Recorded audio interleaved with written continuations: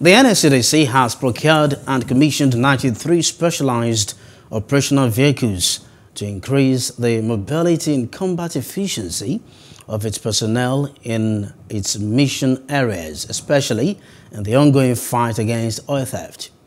The Federal Executive Council held several meetings in that regard, but had in May this year approved over 2 billion naira for the procurement of operational vehicles by the N.S.C.D.C.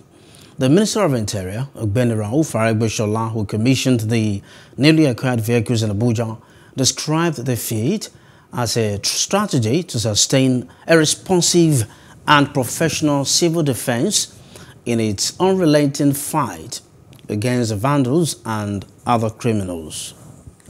Particularly in this last quarter of the year, we want to be totally intolerant of anything that threatens the safety, security, and peace of Nigeria and Nigerians. The incessant attacks on our critical national assets and infrastructure in particular has become a grievous wound, dangerously bleeding the nation's economy, and which must be effectively addressed, checkmated, and curbed. We are witnessing the commissioning of 93 operational vehicles to enhance operational efficiency.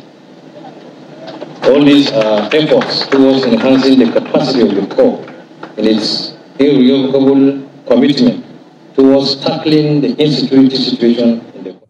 Hello, hope you enjoyed the news. Please do subscribe to our YouTube channel and don't forget to hit the notification button so you get notified about fresh news updates.